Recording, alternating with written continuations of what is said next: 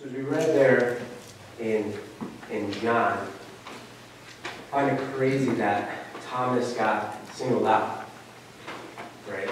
We read the account, in my notes I have it in Matthew. Jesus was going to Jerusalem on the way.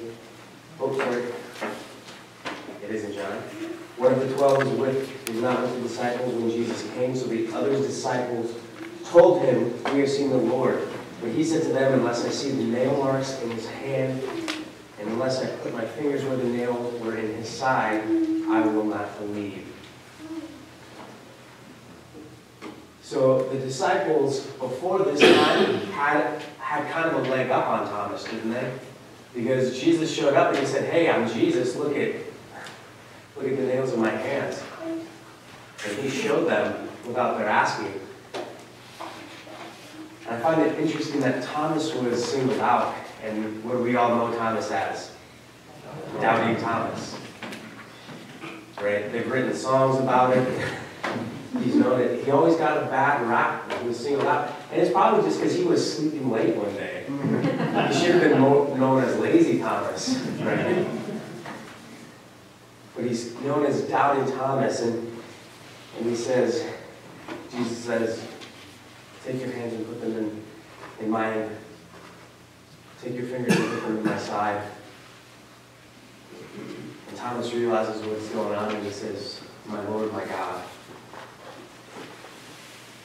And then Jesus says something really, really profound. He says, "You believe because you have seen. Blessed are those who believe and yet have not seen." Blessed are those who believe and yet have not seen.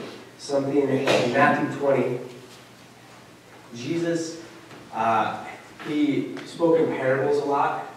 He spoke in, I guess we would call them riddles nowadays. He spoke very confusing to the masses. But with the disciples, he spoke very clearly. And he said something very distinct to the disciples. In Matthew chapter 20, verse 17, he says, Jesus was going to Jerusalem. On the way, he took the 12 aside and said to them, "We are going up to Jerusalem, and the Son of Man will be delivered over to the chief priests and the teachers of the law. They will condemn him to death and will hand him over to the Gentiles to be mocked, flogged, and crucified. On the third day, he will be raised to life." Very specific, very pointed. This is what is going to happen. Jesus said multiple times, nobody takes my life, I give it on my own accord, because Jesus knew the plan, right? Jesus knew what was going on. And he spoke very clearly to the people who should have believed him the most.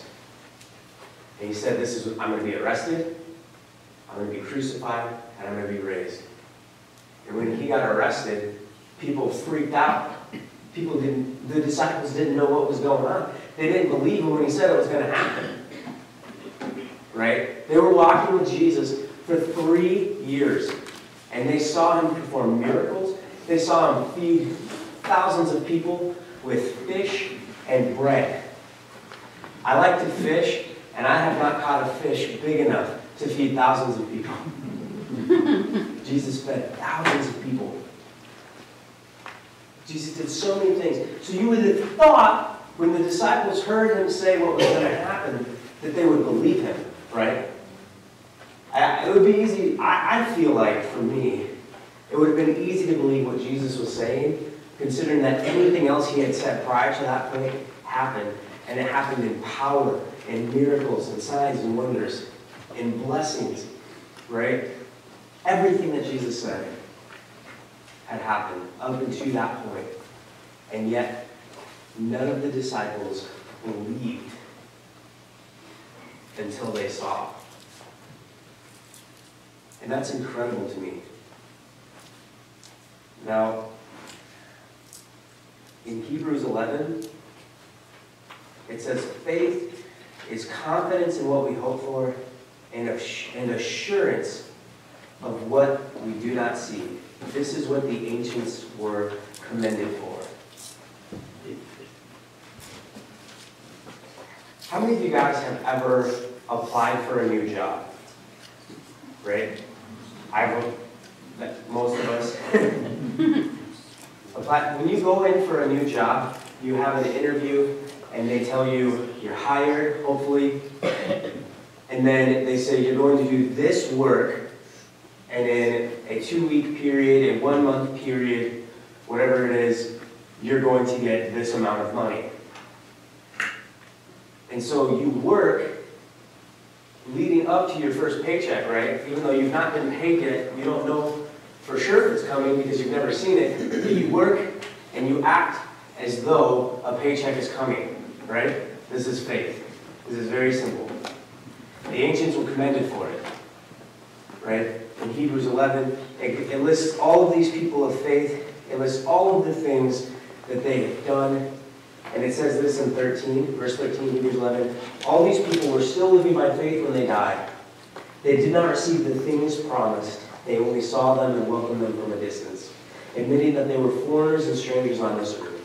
People who say such things show that they are looking for a country of their own. Sorry, that was just added on in my notes, extra scripture.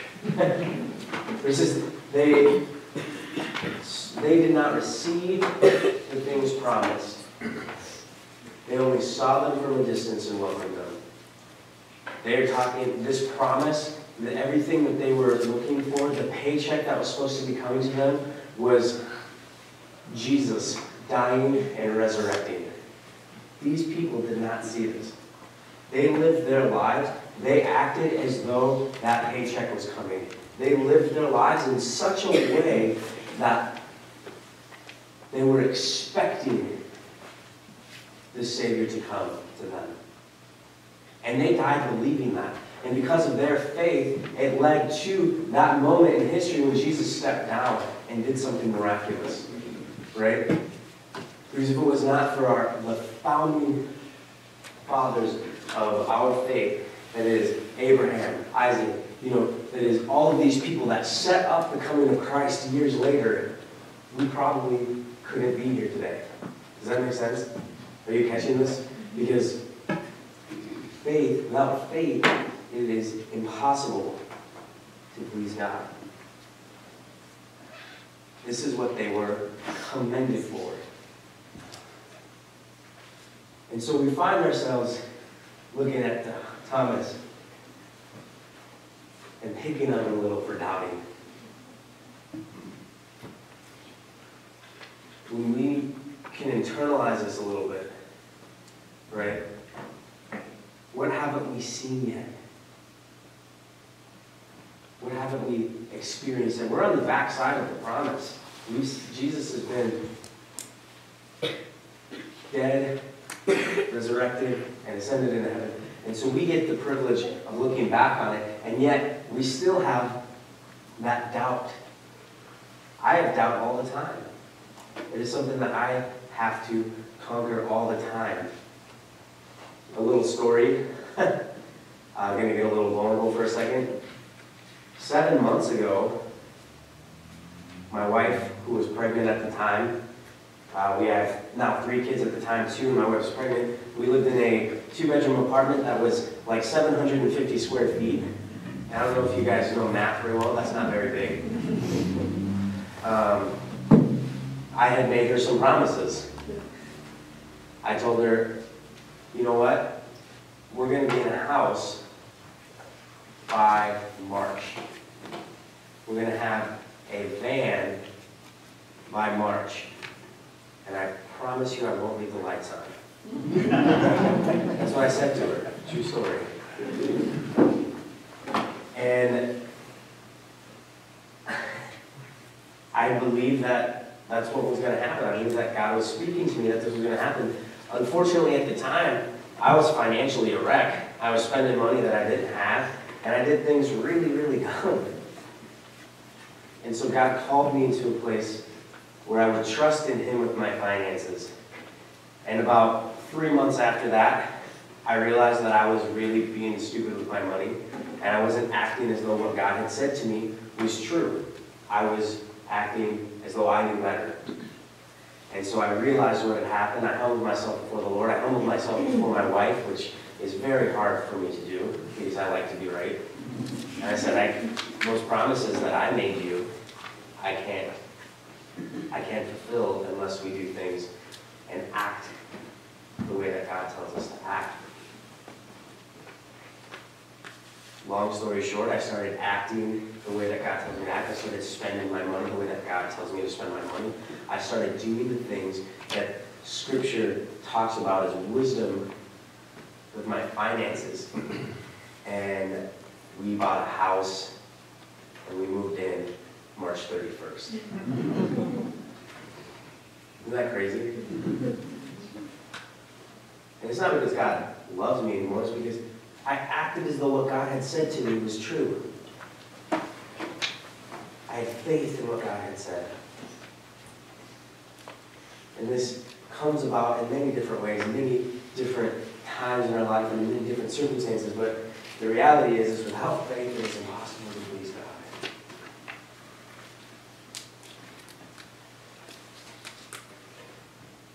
And faith that you cannot see in front of you, things that you cannot see in front of you, you don't know how they end. When you put your faith in God, you're not just blindly following something, right? Because if you've had a relationship with the Lord for a while, you know that you're putting your faith in something that is substantial, that is tangible, that never fails, that never backs down. Do you understand what I'm saying? And here's the craziest part of all. In Hebrews 11, I'm going to pick up back in verse 36. Some faced jeers and flogging, and even chains and imprisonment. They were put to death by stoning, they were sawed in two, they were killed by the sword, they went about in sheepskins and goatskins, destitute, persecuted, and mistreated. Verse 38 says, the world was not worthy of them.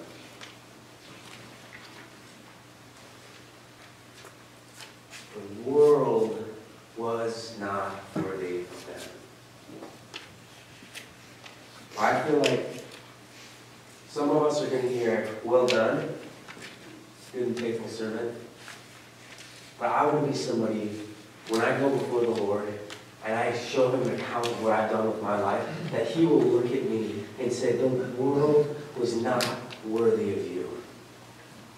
You lived by faith in me. You lived by faith in what I have done. And because of your great faith, the world was not worthy. So that's kind of the call here. That's the good news tonight. That you can live your lives in such a way that when you meet Jesus on that day, he will look you square in the eye and say, the world is not worthy of you. Because of your faith in me.